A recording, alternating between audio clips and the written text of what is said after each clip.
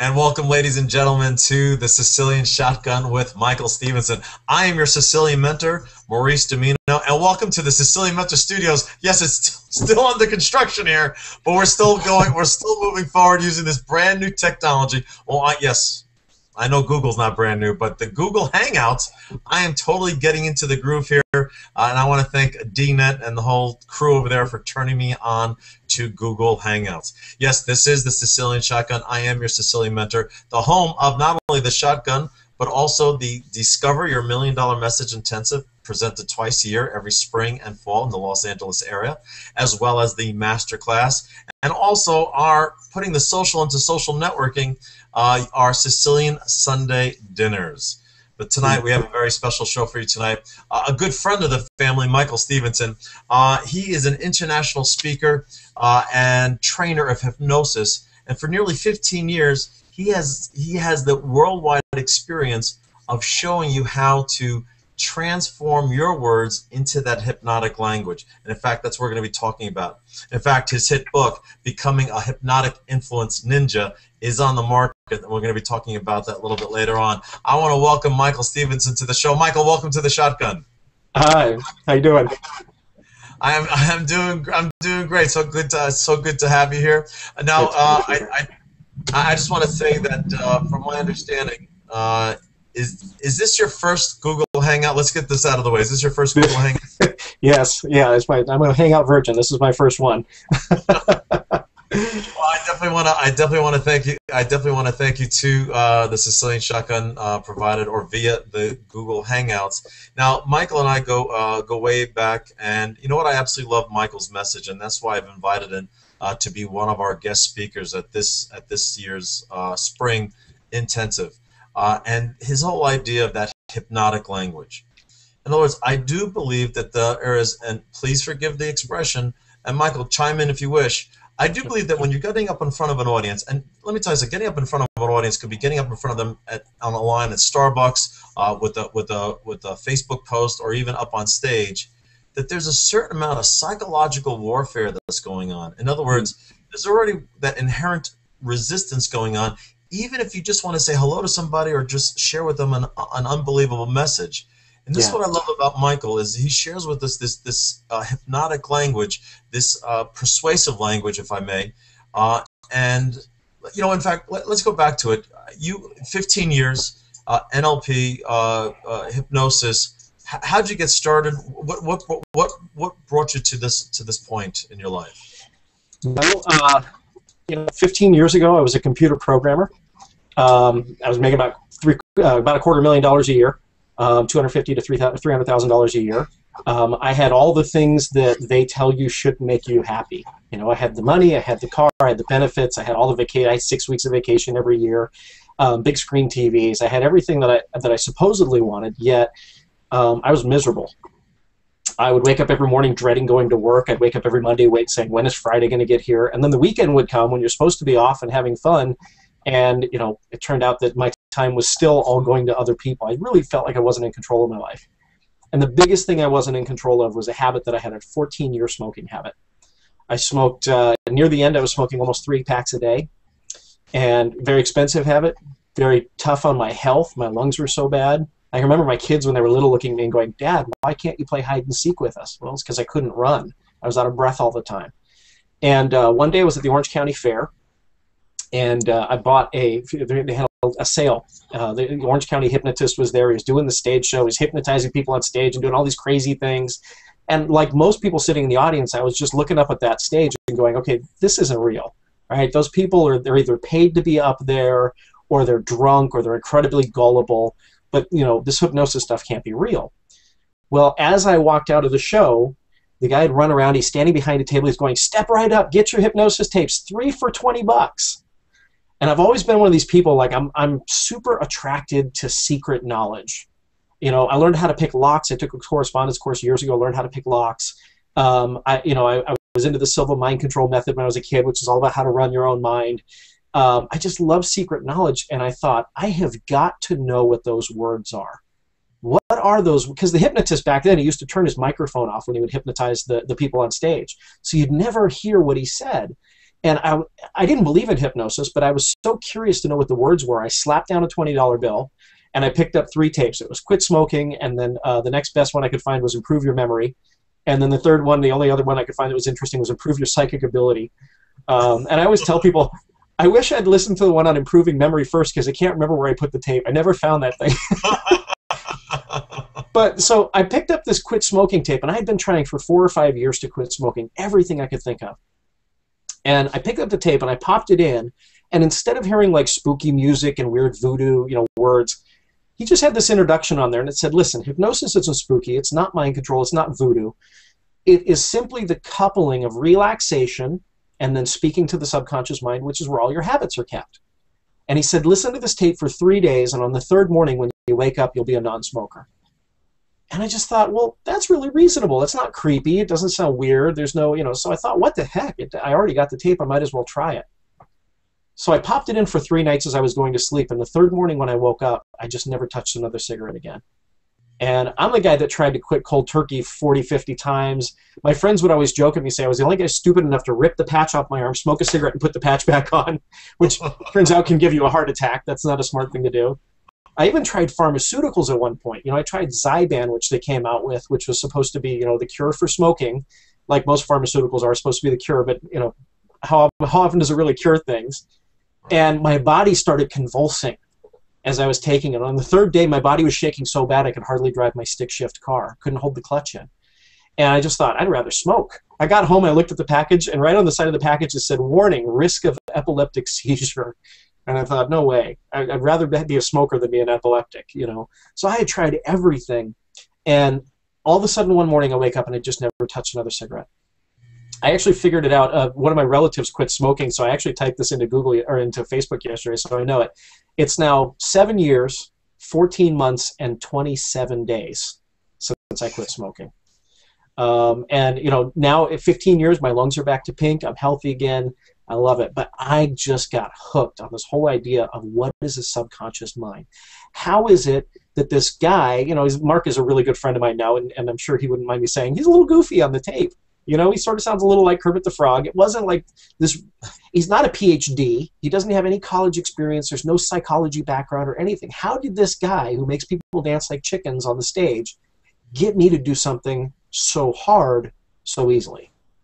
And I got fascinated. I dove in, and I literally just studied everything I could for about 2 years. I read every book. I saw every online video. And in March of 2000, I went and I got my education. I got certified as a clinical hypnotherapist, and the rest is history. I am still to this day just as passionate about it as I was back in the very first day. I love it. I'm consumed by it. And so now what I do is I teach people how to use those subconscious principles in business. There's a lot of people these days saying, oh, the economy's down and I can't get any sales. It isn't about the economy. It's about your ability to connect with people and really deliver at that subconscious level. And that's actually 2 things I like to cover. First, I like to cover, and I'm a big believer, and this is my whole point of being Sicilian, is about that passion. And you just said an interesting word. I'm consumed by this. Yeah. In other words, you have that message written in your heart about, helping businesses use this hypnotic languaging, if you will, or even individuals using this hypnotic languaging to get over habits or to move to a higher level with their earnings, with their family or what have you. But I want to talk about you for a second, about this consuming thing. I know for me, when it comes to messaging, public speaking, this whole thing, I read an interesting thing the other day that says, I can't wait for the sun to rise so that I can do it again. Yeah. Where's that? Share with the audience, because I love when talking to somebody who's passionate. Where's that passion coming from? Is it that you're of service to people? Does it fulfill an inner need? Is it a little bit of both, or do you have a new spin on this? Here's the thing, Maurice. You ask any 7-year-old, what do you want to be when you grow up? What do they say? I want to be a doctor. I want to be a nurse. I want to be a lawyer. I want to be a policeman. I want to be, in the Army. Any 7-year-old knows they're tapped into that inner thing that says, I want to be of service to people. And somewhere along the line, I think we lose that because we get cookie cutter stamped in junior high and high school and college, and we get into this whole mindset that it's all about the money and it's all about the lifestyle and it's all about the things that you can buy and the 2.5 kids and the white picket fence. And you know what? Those things are nice to have in life. I'm not saying they're not nice. I've had them. But for me, what really, you and I both know Glenn Morshower, right? Celebrity actor. He was in 24 and Black Hawk Down and Transformers and all those. And one of the things I love that he says is this. He says, there are some people, abundant people you usually find, wealthy people, that they take their napkin and they tuck it right here in their collar. And then there are some people that put the napkin on their lap. He said, but the real true key to fulfilled life is when you pick that napkin up, you drape it over your arm and say, how can I serve you? And that's the key. And you're absolutely right. There's something about it. Ever since I was a kid, I wanted to be in service. But I didn't do well in junior high and high school. I'm one of those kids they would label ADD. For me, the struggle of going through school and the struggle of looking at something like being a lawyer or being a doctor and that just extra 12 years of school, it just wasn't something, especially back then, that I could handle. And so I ended up going into a field that I had a lot of aptitude in, but I wasn't passionate about. And I think that's what most people do. Most people fall into a career that either was handed to them or was selected by their parents or by their family lineage or whatever it is, and they live dispassionate lives until they get to a point where they look back and they go, oh my God, I'm almost out of time. And one of the things that I teach people is not necessarily in connection with this conversational hypnosis stuff, but don't wait until it's too late. Find out what your passion is now and then figure out a way to make it happen. And that's what I did. 8 years ago, I left the computer programming field forever. I'll never go back. And it wasn't, it's not that computer programming is a bad field. There are some people who are passionate about it, and that's what they're meant to do here. I found what I'm passionate about, which is empowering people. And I'm looking forward to you bringing that passion to the stage at our Discover Your $1 Million Message Intensive. And that's the whole point of it with our intensive, is that I ask people, point blank, what is that $1 million message written in your heart that the world is waiting to hear? Yeah. And it's amazing how many people hum and haw, not sure, they stutter and stop. Yeah. And I agree with you. I think each and every one of us has that message written in our heart. And that's just that layers of, I don't know if it's society, family, or what have you, it just gets in the way. And it's amazing what goes through our 3 days. They go through this cathartic experience. And I know with you on the headline, you're definitely going to be sharing with us some great information. So let's get down to business here. I used the phrase before, psychological warfare, and I make, I have no bones about it. And that's what I tell people. I said, when you get up in front of people, whether you have a product, a service, a charity, or even an inspirational message, you are selling something. Right? Yep. You're selling something, and I know as soon as we start speaking, you start speaking about a product, a service, or even a message, already the walls start going up. Yeah. So I talk about in my template and sharing with people about this psychological warfare. Do you agree? Do you disagree? Do you think I'm crazy? Where no, I absolutely agree. And matter of fact, I almost sometimes feel like I deal with that more than most speakers. I was at an event that you were at, actually, and you saw me speak, and I was actually introduced about a half a day earlier by the host saying, Michael Stevenson is going to come up later. He's the hypnotist guy. He's going to hypnotize the whole audience. Which, of course, was not what I was doing at all. I was teaching subconscious influence, but about half the room left. So I literally ended up with half the room missing by the time that my time to get up on stage was, because there were so many people in the audience afraid of being hypnotized. They thought it was going to make them bark like chickens. I think they thought it was a stage hypnotist. And so literally there was this mass exodus after dinner, and half the people left and didn't come back.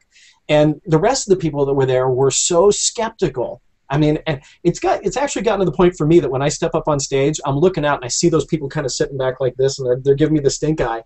I love it. I absolutely love it these days, because I know here's an opportunity for me to win somebody over.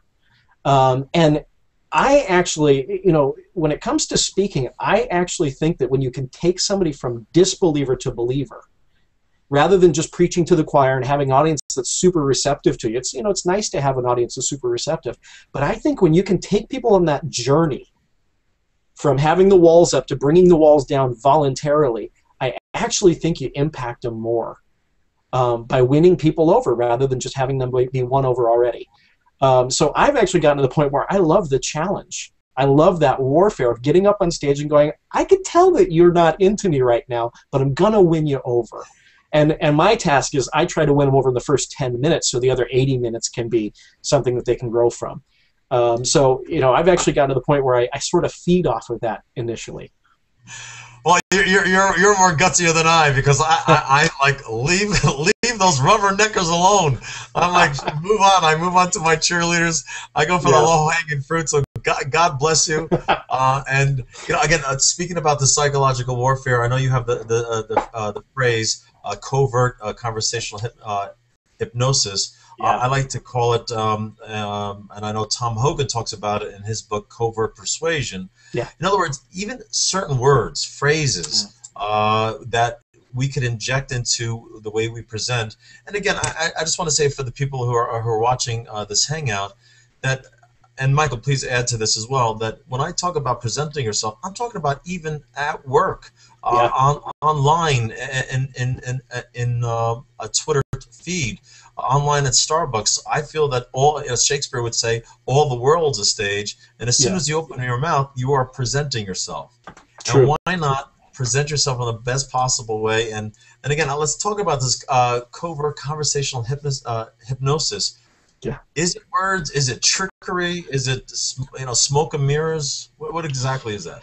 No, it's not. Here's the thing: is the science has been done on this for years now. There's a book called Flow that was written back in the early '90s. It was a bestseller.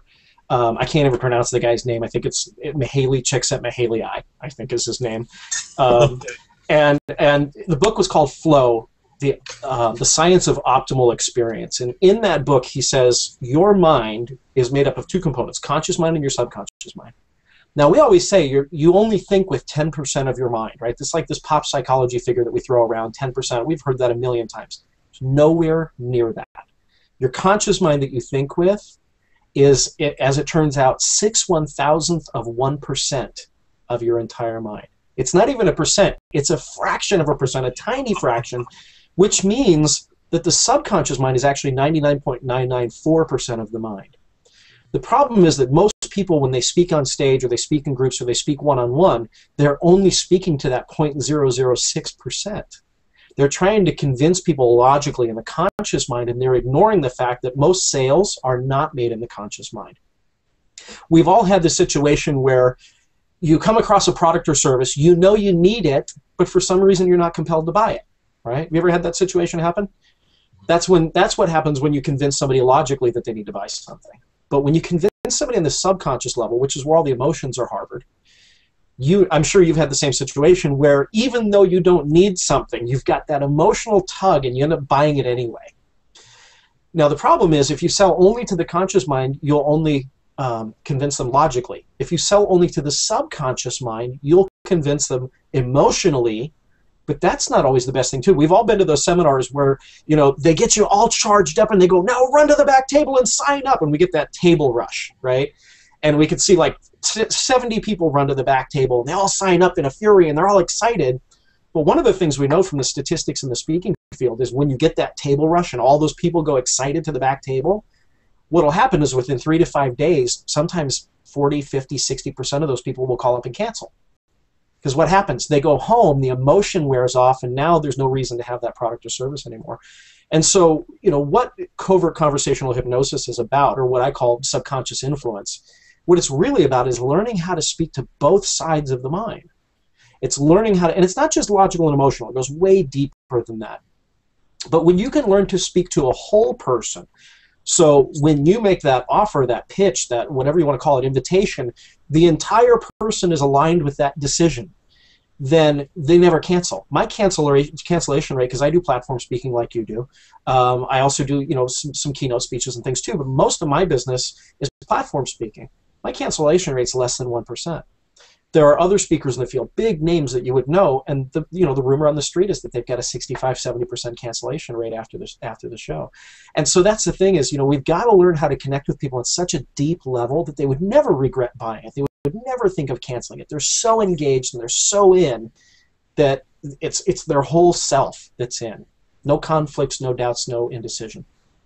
And you made mention of the logic and the emotional, and I'm a big believer that a lot of people want to go up there, and now we're talking about platform speaking. They have a presentation to make, and they want to discuss the 27 benefits, the feature sets, and they really emphasize the logic of it, the logic of the purchase, the logic of the investment, and that's why they're not doing good with not doing well with their sales. Yeah. Can we just take a peek into the emotion? You know, when I teach, I always say lead with emotion, then follow with the logic. Back it up with the logic. A little bit more into that emotional state.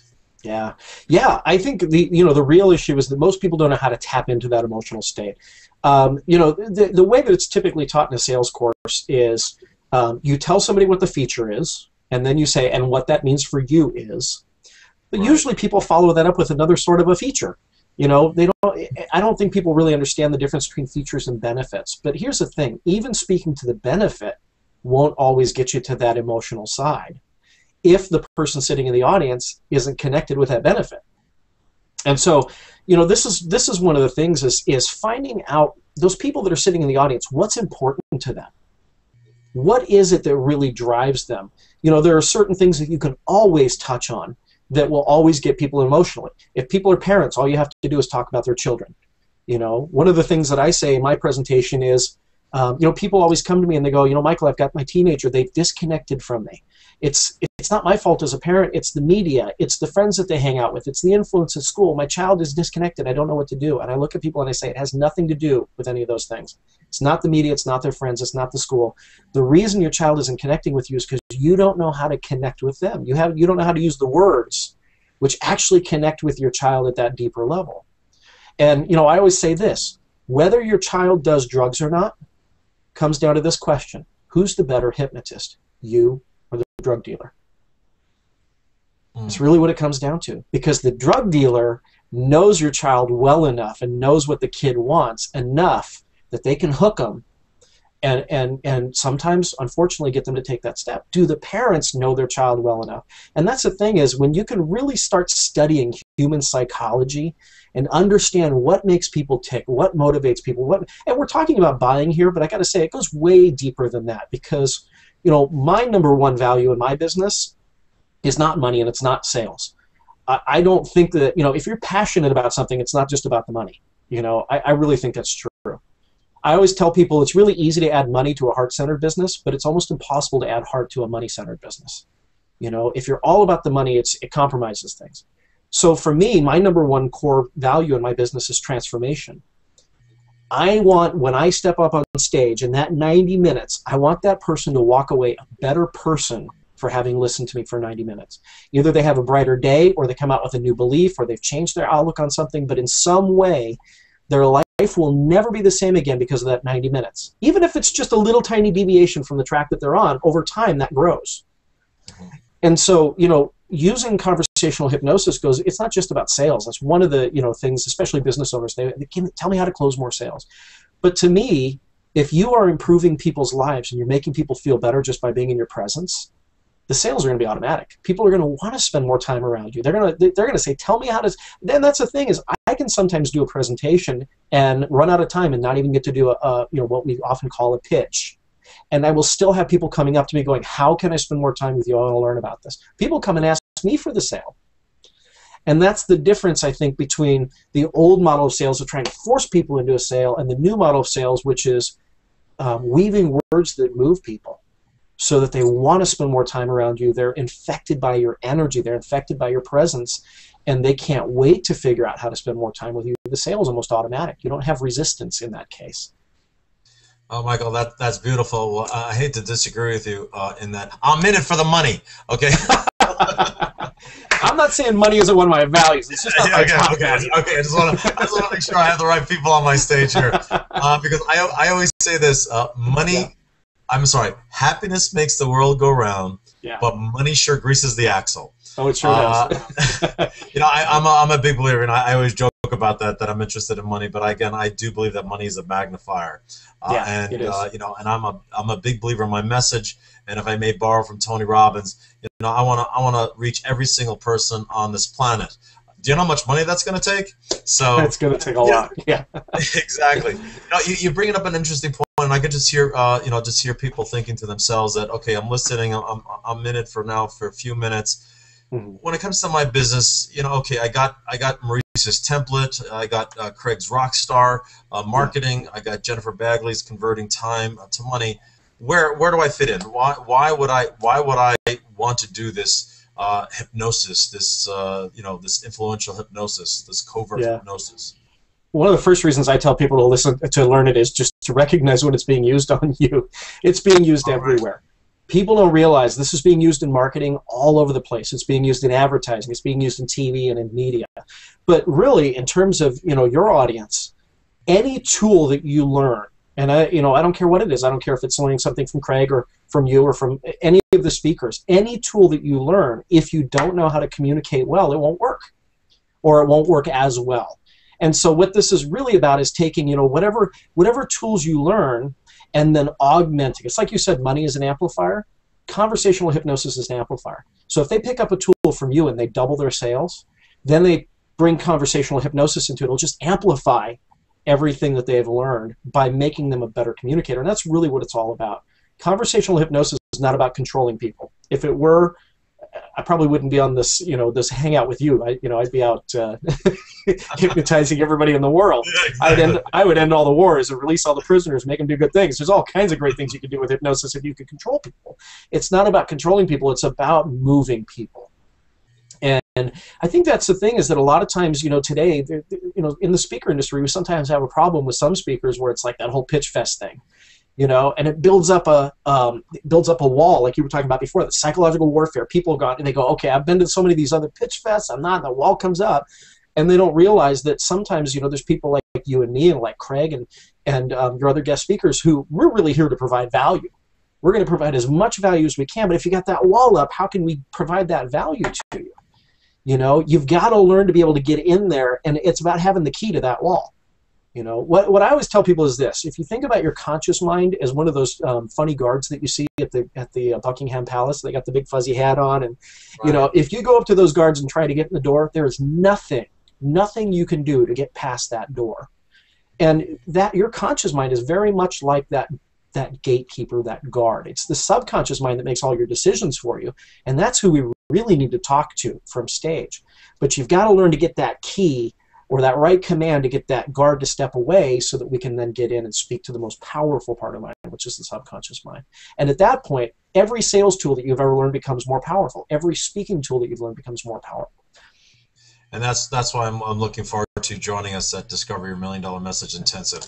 I think you're just going to add that perfect ingredient for our third day, which we talk about monetize your message. Yeah, I'm going to give them the greatest tool that I know, my template, my Sicilian Mentor presentation template. But you're right.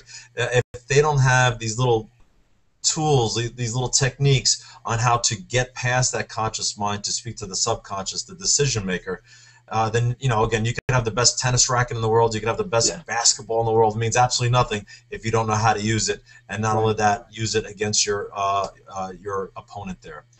Yeah. Again, another thing I'm thinking in my mind, not only for work or even for home, with this covert hypnosis. Do I need a degree in this? I know I've asked you this. I've asked you countless times. What book, what seminar, and I want to talk to. Ladies and gentlemen, I've never seen a more busy speaker in my life than Michael Stevenson. He's putting on an event or in an event every 2 seconds. Every time I call or text Michael, he's like, "Wait, I'm on stage right now. Hold on, I'll be right back." We'll talk about that in a second. But do I need a degree? Do I need months of training? And what is this going to take so that I could really get to my audience, let them know what my message is, and not only that, persuade them to see my point of view? Yeah, that's the biggest misconception. I know when I first started to get into hypnosis, I actually felt a little guilty reading the books. I thought, am I supposed to be like educated, in psychology? And here's the thing is, hypnosis is something that is, it's not psychology. And that's, I think, one of the biggest misconceptions. Hypnosis, especially the kind of hypnosis we're talking about, is just really excellent communication. And so you don't have to have any kind of a degree. You don't have to have any kind of background in psychology. Matter of fact, I'm going to share a lot of tips on your stage. I'm going to tell people exactly what the conscious mind and the unconscious mind are, and I'm going to give them all the foundation that they need to understand the mind, and some tips to be hypnotic from stage. So I'm really looking forward to sharing some of those tips. They're going to walk out knowing how to be more hypnotic just from the presentation that I do at your event. Great, fantastic, and that's exactly exactly what I want you to do, ladies and gentlemen. I've seen Michael. I've seen Michael speak, and every time I see him, it's like, okay, he's got to be on the stage. He's got to join us for our monetized day. I may teach you how to make them an offer that they can't refuse. Michael will add the layer that they hypnotically can't refuse. So I'm really looking forward to joining us on our slate of speakers. I just want to touch base about your book because I'm thinking that can I learn something from the book? I know that I could definitely learn from you. I want to talk about your speaking engagements, but your book of Becoming a Hypnotic Influence Ninja. Can you share little tips or something from the book that we could learn from that, or is this a great starting point? It's a great starting point. It's, the whole reason I became famous in this field back in 2003 for writing a book called Learn Hypnosis Now. Every book that I could find, and I've read just about every book ever published on hypnosis. I've read, probably by this point, thousands of books. I lost count a long time ago. Every book I ever read like a dissertation. It was written by people who were using fancy $5 words, big long sentences, and it was so hard to understand for such a simple concept. And so I wrote a book back then to teach people, how to use hypnosis in a simple way. Well, now I've done it again with this book called Becoming a Hypnotic Influence Ninja, but it's just more about how to use conversational hypnosis.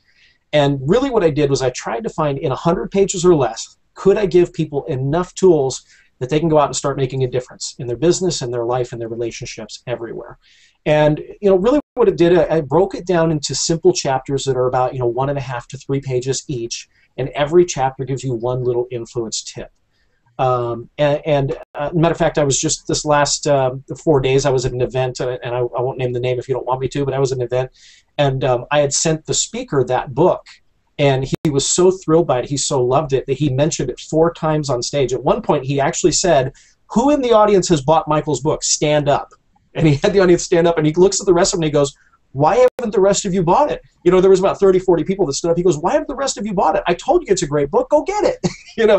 So it was one of those things, and he's been a speaker for over 15 years now, I think, and he basically said, I've taken what people used to have to go to expensive neurolinguistic programming trainings for, these big weeks-long trainings that cost thousands of dollars. He took it all and boiled it down into one little book that's easy to read. And that was my purpose for it. Is it possible? Can you give us a little tip Sure. on some covert hypnotic language that people could walk away with from this hangout? Absolutely. I'll give you this is a powerful tip. We human beings are hardwired on certain kinds of thinking. There's certain things that in our mind, they sort of run like an automatic program. You can't disconnect them. So one of the things about us is that we are what I call cause and effect creatures. So imagine that door behind you swings open for no reason, right? Is it ever no reason? Of course not. When that door swings open, what's the first question you ask yourself? Why did that happen?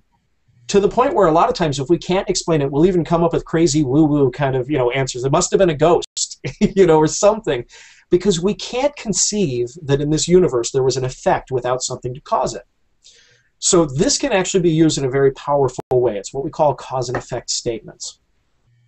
I'm trying to figure out the simplest way to break this down in just a minute or two. Cause and effect statements are statements that sound like if-then. So if-then is one kind of a statement which says something to the effect of, if you come to my course, then you're going to learn how to close more sales. And the beauty about cause and effect statements is this.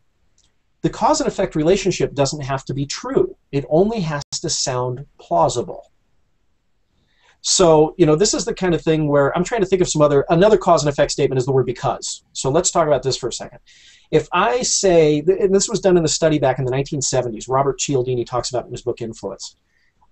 They took a person that had a bunch of papers in their hand. The person walks up to a Xerox machine with a big long line at the library.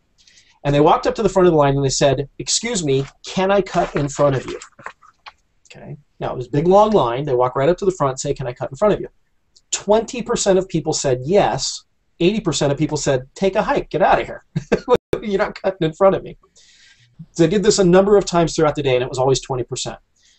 The next day they came back and they decided, let's add a reason in, and we'll see how that changes things. So they walked up to the front of the line, papers in the hand. They said, "Can I make a copy because my boss will fire me if I don't get these made?"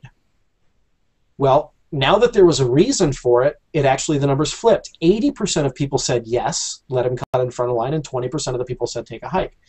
So they started thinking about it, and they thought, well, you know, a lot of people probably just have compassion for the person because they're about to get fired. So let's change the because. Let's change this cause and effect relationship, right? And the cause and effect relationship is if I don't make the copy, I'll be fired. People don't want them to get fired, so they let him in. So they said, let's change the because. Instead of saying I'm going to get fired, let's just add a reason that doesn't add any more value to it. So on the third day, person walks up with papers in hand. They said to the first person in line, can I cut in front of you because I have to make some copies? Right? 80% of people said yes. And this was the important takeaway from that, which is that if you want people to say yes to you, always have a because. Because that cause and effect, because means it's cause, right? It's a cause of something. If you don't add a because, you can see the results. 20% of people said yes, 80% said no. But the minute they added any kind of a reason of a because or a result of, it immediately switches something onto the person's brain, and now they're more likely to say yes. I mean, measures, you know, 4 times more likely to say yes. So, you know, and I give a lot of examples in the book, some basic examples of if-then statements, so, you know, people don't have to figure it out for themselves. But, you know, there's certain things that, just like that, they're automatic programs that you can trigger in a person's mind, and they fire off. The person doesn't even know it's happening. It's all subconscious. I love it. I love it, and I'm looking forward to you sharing all those tips and techniques at our intensive coming up May 3rd, 4th, and 5th. Because I don't know, when you started that because and all that, I knew the word because, and I'm like, oh, I love this. You're turning me on over here. You got me going with your covert hypnosis. Ladies and gentlemen, we have been speaking here with Michael Stevenson, a master hypnotherapist, a trainer of hypnosis for over 15 years, and not only that, he's one of our featured guests of our upcoming Discover Your $1 Million Message Intensive. Michael, I hope our Google Hangout shotgun, how was your first experience going under the Hangout shotgun? I absolutely loved it. This was easy and it was fun. All right. Fantastic. And ladies and gentlemen, we look forward to you joining us at our Discover Your $1 Million Message Intensive. In fact, there's about a few seats left. I'm going to say about 5 seats left. If you go to our website, mauricedomino.com, and use the phrase Hangout, you will get an added bonus, a discount of over $300 to come to the intensive. So again, Michael, thank you so much. I really appreciate your time on our Hangout. Thank you, Maurice. I really appreciate it. My pleasure, my pleasure. Thank you so much. And you, ladies and gentlemen, thank you so much for joining us on this version of the Sicilian Shotgun as we presented Michael Stevenson. I am Maurice Domino, your Sicilian mentor. The Sicilian Mentor is the home of the Shotgun, as well as the Discover Your $1 Million Message Intensive every spring and fall here in the Los Angeles area. We love to see you at one of these intensives, as well as our master class. And don't forget, you can always put that social to social networking when you join us at one of our Sicilian Sunday dinners. Look for it at your coming. Look for it up in your coming neighborhood. This is Maurice Domino wishing you all a buona fortuna, a good fortune in the years ahead, and we'll see you on the next Shotgun. Ciao, ciao. See you guys next weekend.